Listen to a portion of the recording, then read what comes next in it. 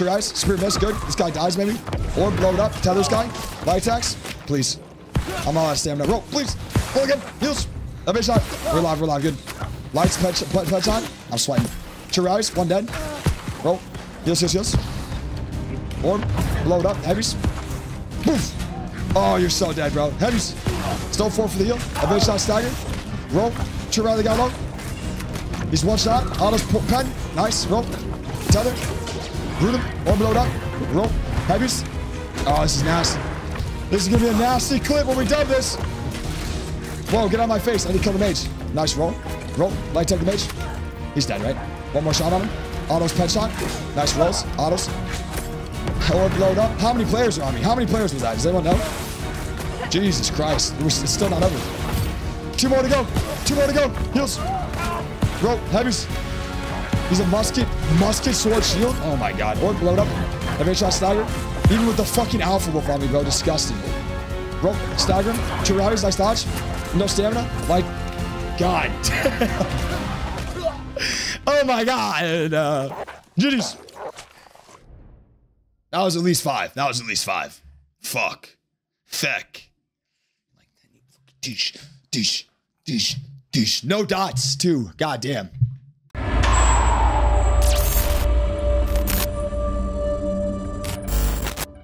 YouTube, what is up, everybody? I'm back. I have my updated build guide. Bow Void Gauntlet finally pretty much full bis. Want to show you guys what I'm running. Super quick. Speedies, go through all my gear. I'm going to show you guys every piece. I might touch on a couple of things, but I really just wanted to showcase you guys what I'm using. Got this from the PvP track. I had these crafted.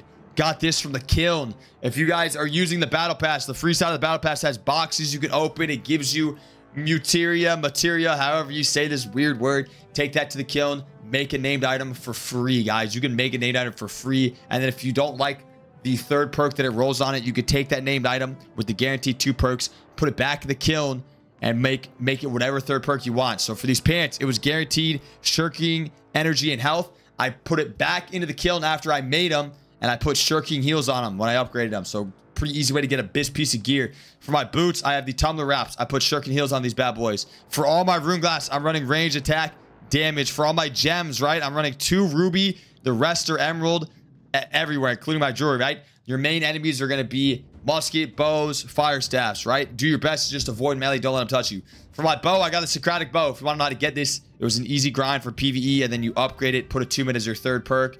Exclamation mark bow location in my Twitch chat. Exclamation mark bow location in my Twitch chat. Running the Void Gauntlet artifact, of course. I put slowing tether on it. Everyone should understand how this works by now, right? You get that beautiful armor penetration thanks to disintegrate and the damage over time. Up to 30% armor pen is nutty with the bow, man. This build is so very fun, man.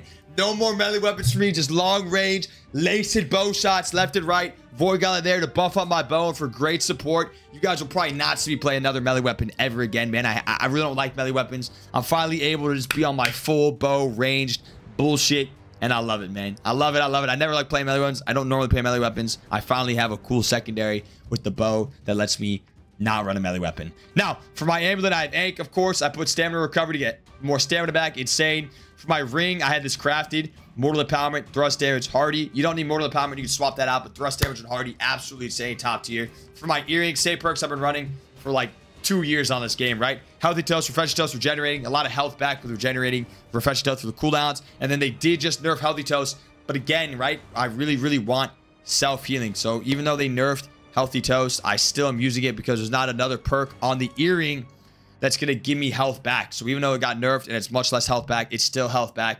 And in this meta of the potions being so nerfed, it's self-healing is just more important to me, right? Especially as a solo player. Same reason, chat, I'm still running shirking heals. They nerfed it or adjusted it yesterday, whatever you want to call it. 50% basically reduced the healing. It's still really good. I'm still getting like 3,500 heals on a roll on a 5-second cooldown.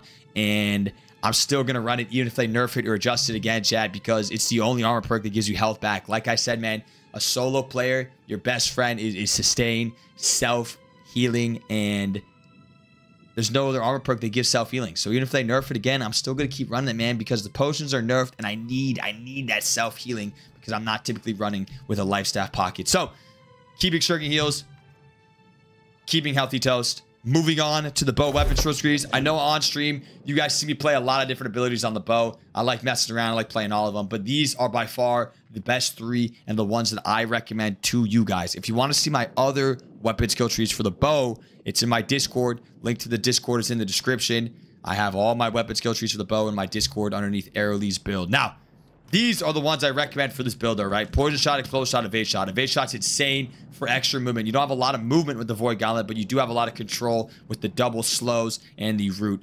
But evade shot, I feel like is a must at this point. You want that little bit of extra spicy movement with the bow Void Gauntlet to be able to avoid those melee players. We actually end up having a really crazy good kit with the bow Void Gauntlet. I did not expect this, but running this skill tree and running the Void Gauntlet skill tree, right? You actually have an insane amount of survivability and evasiveness that I think is pretty cool. Orbit Decay has a slow 30% for 3 seconds. Slowing tether, right? Thanks to my Void Gauntlet artifact, I put that slowing tether for the 42% slow on it.